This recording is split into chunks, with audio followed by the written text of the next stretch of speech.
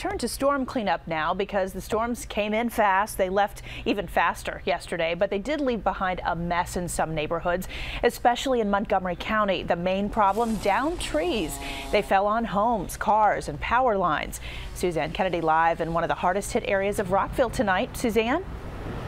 Allison, I can tell you it is an absolute mess in this section of Montgomery County. If you take a look behind me here on Norbeck Road, you can see yellow caution tape, toppled trees and branches down. This scene is being repeated from block to block to block here, and in many cases there are people outside trying to get things back to normal.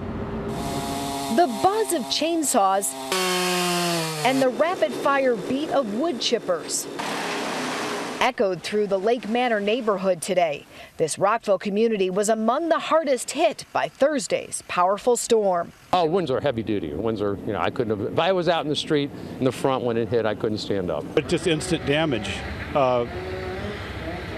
It's amazing how quick it is. This house on Boward Drive had 6 trees go down. Heavy machinery moved in this morning to start the removal process. The new owners were supposed to spend their first night here tonight. I was exactly in this part of the house when I heard the big boom, so I ran into the basement. And when it became everything quiet, I went out through this part. And after this, I saw so many trees. Deanne Weiler worried about this sycamore tree in her backyard. She had asked the Parks Commission several times to take it down. Yesterday's storm did the job. We got 2 holes in the dining room. Everything was covered. Tables, the rugs, the floors were covered with water. It's already started to go downstairs into the basement and the ceiling. High winds nailed the 4700 block of Norbeck Road. Nearly 24 homes on one block were damaged. I think we all got hit pretty hard. One neighbor lost a skylight. One neighbor, it looks like, his garage kind of had some structural damage. So we kind of got lucky. So yes, there was widespread property damage here in this section of Montgomery County, but there is a sense of gratitude here tonight that there weren't widespread power outages, at least not in this neighborhood. Reporting live from Rockville, Suzanne Kennedy, ABC 7 News. All right, thank you, Suzanne. So now let's move over to Prince George's County, where Jennifer Donnellan is assessing the damage there. Jen? Well, Allison, and listening to Suzanne's report there, Montgomery County definitely took a harder hit than Prince George's County. As we drove around the county today, this is what we saw. We saw down branches all over the place, more of these than those. That is a downed tree behind me. But when the trees did come crashing down, it was terrifying for those who were at home. Time-lapse video captured the storm in Riverdale. It was a beautiful summer day, then dark clouds moved in, and then it was as if a ferocious wave suddenly clobbered the area with heavy winds and rains.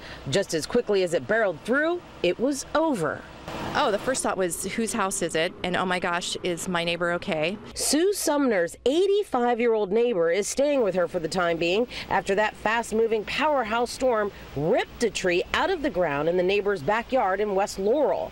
The 85-year-old woman and her 59-year-old daughter, who neighbors said suffers from Down syndrome, had just watched a tornado warning blaring on their TV screen. They were standing at the head of the basement stairs, which is maybe 10 feet from where the tree came through the roof. One resident said what hit the block looked like 2 walls of water coming from different angles, like waves suspended in air, and it surrounded the woman's house. So she has an electric chair that traverses the stairwell into the basement, so they were preparing to use that. The woman and her daughter survived, but damage from the tree was so extensive they're not allowed to live in the home right now. Other neighbors were shaken by what could have happened to their longtime friend. It's going to be very hard for her to adjust to this kind of disaster because she already has health issues. Now, that tree came crashing down around 4:30 yesterday afternoon. 10:30 last night, the 85-year-old woman had to be taken to the hospital because the stress was getting to her. She does suffer from some heart problems, but we can guarantee you that entire neighborhood surrounding both her and her daughter at this hour. Reporting live from Lanham, I'm Jennifer Donnellan, ABC 7 News. Thank you.